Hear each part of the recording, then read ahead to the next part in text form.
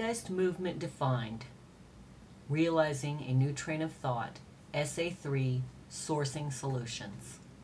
Quote, a new type of thinking is essential if mankind is to survive and move toward higher levels. End quote, Albert Einstein. A central consideration inherent to TZM's perspective on societal change for the better regards understanding progress itself. There appear to be two basic angles to consider when it comes to personal or social progress: manifesting potential and problem resolution. Potential and resolution.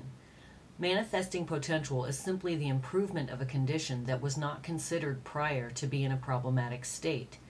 An example would be the ability to improve human athletic performance in a particular field through targeted strengthening, diet, refining techniques, and other means that were simply not known before. Problem resolution, on the other hand, is the overcoming of an issue that has currently recognized detrimental consequences and/or limitations to a given affair. A general example would be the discovery of a medical cure for an existing debilitating disease so that said disease no longer poses harm. However, taken in the broad view, there is a distinct overlap with these two notions when the nature of knowledge development is taken into account. For example, an improvement to a given condition, a practice that then becomes normalized and common in the culture, can also potentially be part of a problem in a familiar or different context, which requires resolution in the event new information as to its inefficiency is found, or new advancements make it obsolete by comparison. For example, human air transportation, which is fairly new in society, expanded transport efficiency greatly upon its application. However, at what point will modern air transport be seen more as a problem due to its inefficiency by comparison to another method? So efficiency is relative in this sense, as only when there is an expansion of knowledge that what was once considered the best approach becomes inferior. This seemingly abstract point is brought up to communicate the simple fact that every single practice we consider normal today has built into it an inevitable inefficiency which, upon new developments in science and technology, will likely produce a problem at some point in the future when compared to newer emerging potentials.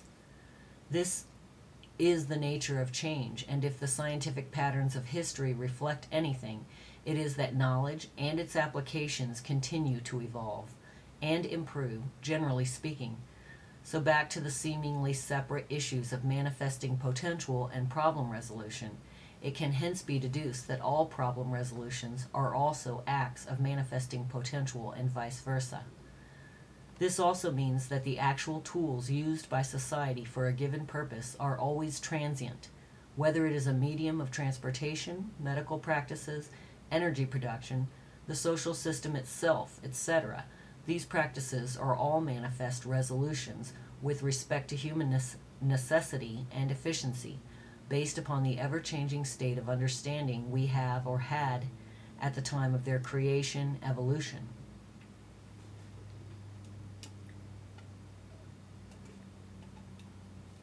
Root purpose and root cause.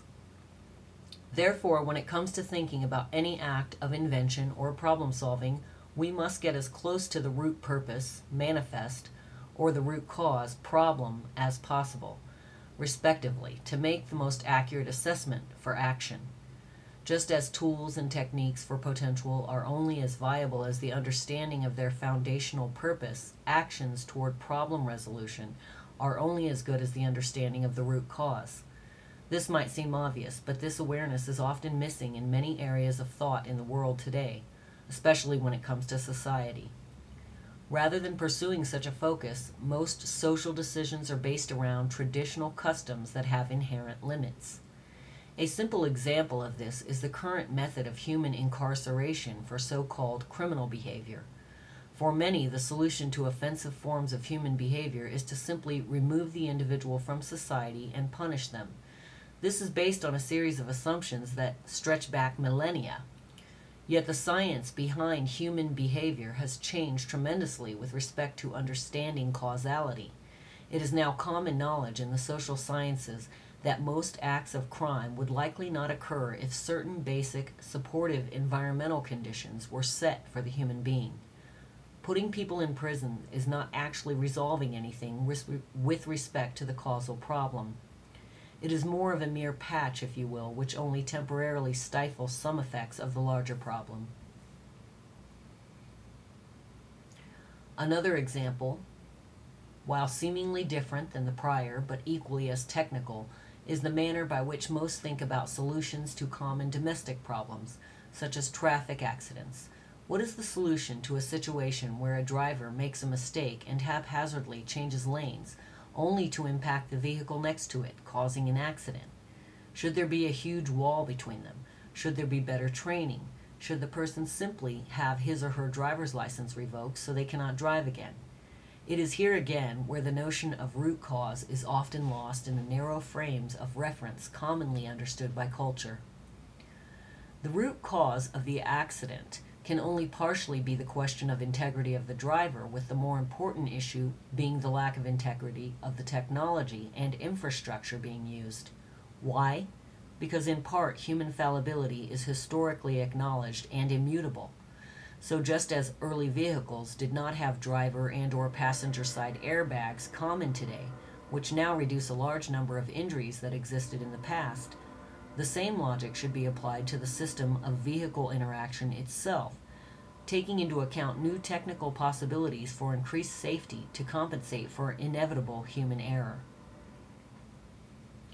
Just as the airbag was developed years ago as the evolution of knowledge unfolded, today there is technology that enables automated driverless vehicles, which can not only detect every necessary element of the street needed to operate with accuracy, the vehicles themselves can detect each other, making collision almost impossible. This is the current state of such a solution when we consider the root cause and root purpose overall. Yet, as advanced as that solution may seem, especially given the roughly 1.2 million people who unnecessarily die in automobile accidents each year, this thought exercise may still be incomplete if we continue to extend the context with respect to the core goals. Perhaps there are other inefficiencies that relate to the transport infrastructure and beyond that need to be taken into account and overcome. Perhaps, for example, the use of individual automobiles, regardless of their safety, has other inherent problems that can only be logically resolved by the removal of the automobile application itself. Perhaps in a city with an expanding mobile population, such independent vehicle transport becomes unnecessarily cumbersome, slow, and generally inefficient. The more viable solution in this circumstance might become the need for a unified, integrated mass transit system that can increase speed, reduce energy use, reduce resource use, and reduce pollution, along with many other related issues, to the effect that using automobiles in such a condition then becomes part of an emerging problem. If the goal of a society is to do the correct and hence sustainable thing, reducing threats to humans and the habitat, ever-increasing efficiency, a dynamic, self-generating logic unfolds with respect to our technical possibility and design approaches. Our technical reality. Of course, the application of this type of problem solving is far from limited to such physical examples. Is politics as we know it the best means to address our social woes? Does it address root causes by its very design? Is money and the market system the most optimized method for sustainable progress, problem resolution, and the manifesting of economic potential? What does our modern state of science and technology have to contribute in the realm of understanding cause and purpose on the societal level? As further essays will denote in great detail, these understandings create a natural, clear train of thought with respect to how much better our world could be if we simply follow the logic created via the scientific method of thought to fulfill our common goal of human sustainability. The 1 billion people starving on this planet are not doing so because of some immutable natural consequence of our physical reality. There is plenty of food to go around. It is the social system, which has its own outdated, contrived logic, that perpetuates this social atrocity, along with countless others.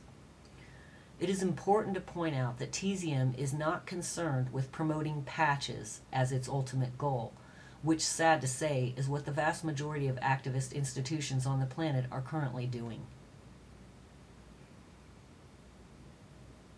We want to promote the largest order, highest efficiency set of solutions available at a given time, aligned with natural processes, to improve the lives of all while securing the integrity of our habitat.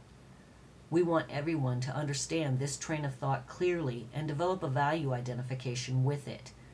In the end, there is no single solution, only the near empirical natural law reasoning that arrives at solutions and purposes.